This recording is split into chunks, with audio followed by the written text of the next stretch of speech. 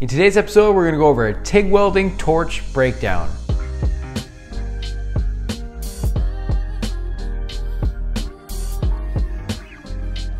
Hey everyone, welcome to another episode from Pacific Arc TIG Welding. My name's Dusty. I'm a welding artist from Vancouver Island, Canada. I do welding art projects on both two-dimensional and three-dimensional surfaces. And on my channel, I love showing off and teaching the art of TIG welding. So if you're new to the channel, be sure to bounce back, check out the previous episodes. There's a ton of episodes to watch. So for today's episode, I wanted to kick it a little bit basic today. We're gonna go over a TIG welding torch breakdown and more geared specifically for beginners who are just looking to get into some TIG welding. So today's episode is gonna be part one of 2 episodes. Today's episode is gonna be an aluminum torch breakdown. The next episode, you can check it next week. We're gonna go over how you set up a torch to most effectively and generally get started with stainless steel TIG welding. So as you can see here, we got 2 torches. This one's for stainless steel, this one's for aluminum. We're gonna go over this one today. Let's move this one out the way. Beat it, I'm not doing you today. So this torch we're looking at here today is a 26 style torch. I'm going by the CK worldwide standards of what they call torches. This is a gas cooled torch. It's not water cooled, it's just strictly air cooled or gas cooled, whatever you wanna call it. Now a lot of people hit me up and ask me, is it important that they get a water cooled torch when they wanna start out learning? No. It does help immensely, let me tell you that much off the top. There's many times I've been welding aluminum in here and I just gotta take a break. The torch gets too hot. I'm lucky enough that I can have a couple torch leads in here. So once one gets too hot, I'll just disconnect it from the machine. This whip has a DINS style connector. This connector is just basically a quick connect, just literally plugs into a machine. It's super simple, super easy to do. So what I usually do is I have a couple of these guys ready to go. When one gets too hot, I just swap it out for another one. I have a cup and collet set up already in a secondary torch. I just swap it out. It's a good move if you're gonna do a gas cooled or air cooled style torch. It's just, it's another way to keep things moving a little bit when one torch gets too hot.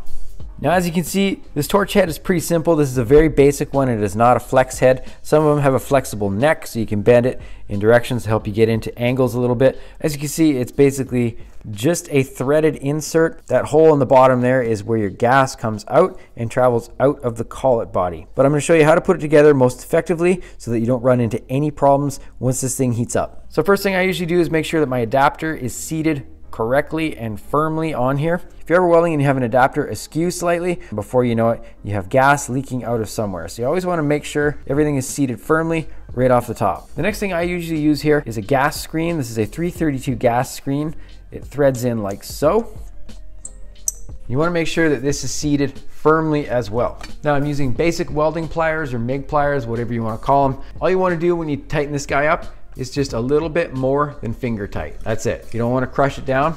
Basically what can happen is as the threads on the inside heat up when you start welding, if you have it tightened too much, what can happen is the threads can start to warp because they're under pressure of you tightening it too much. So just a little bit more than finger tight, you're all good. So once this is firmly done up, like I said, I usually put my cup on, make sure my cup is seated correctly. This is a number 6 cup. This is a cup that I pretty much use for most aluminum projects in this studio here. Very basic, good to get you going when you're first learning. Next thing I do is I will take my inner collet body. The inner collet body I prefer to use is the wedge style collet, like so.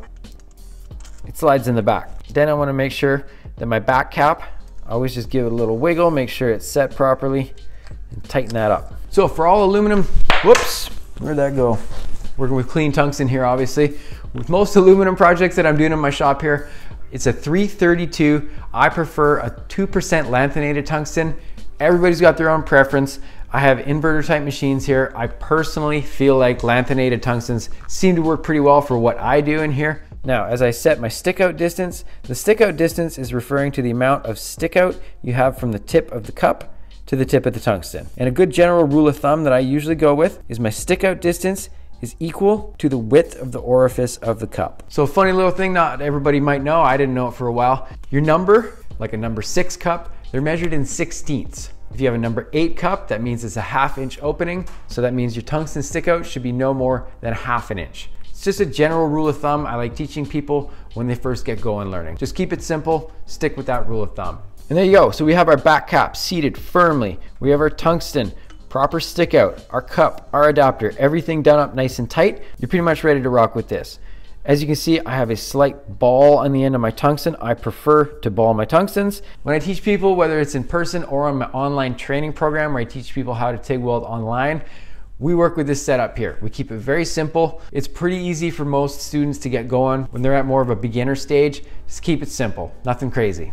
So one thing I'll go over real quick here is the consumables we can use and different options we can set up for the inside of the torch. So as you can see here, we got a couple different options. On the left here, we have a diffuser type selection. Basically what this is you have an inner collet sleeve. The inner collet sleeve will hold the tungsten like so, and then the whole unit slides inside of this diffuser end here, and then the diffuser goes into the torch like so, and then whatever cup you end up selecting slides over and tightens onto your setup like so. Diffuser type setups work just fine. I actually welded for years and years just using a gas diffuser like so. I didn't end up switching to a gas lens setup until I was probably 10 plus years into my welding career. So getting started with a diffuser setup, very simple, very basic. Most machines come stock with a diffuser type setup, totally good to go.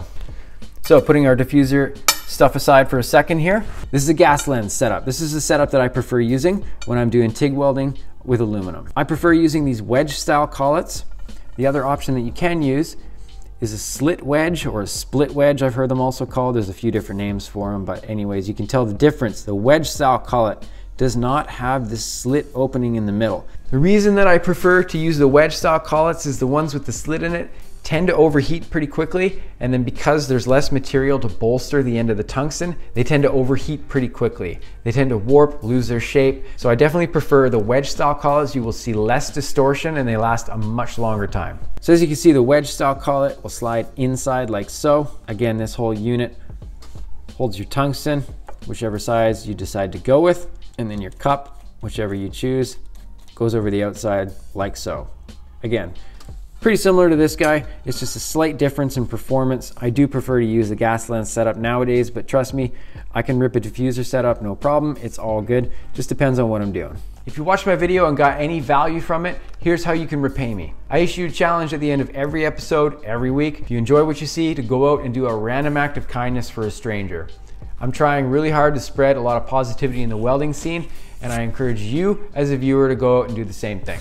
I really appreciate hearing from people who take a lot of value from that message that I'm trying to spread. Something as big as helping someone broken down on the side of the road, something as small as just writing something nice on a complete stranger's Instagram. I don't care. Do something nice to spread some positivity in the world. We need it. So again, thank you so much for watching this episode. Next episode on stainless steel torch setup drops next week. For Pacific Arc TIG Welding, my name's Dusty. Have a good one. Peace. So for all aluminum, whoops, where'd that go? Working with clean tungsten here, obviously.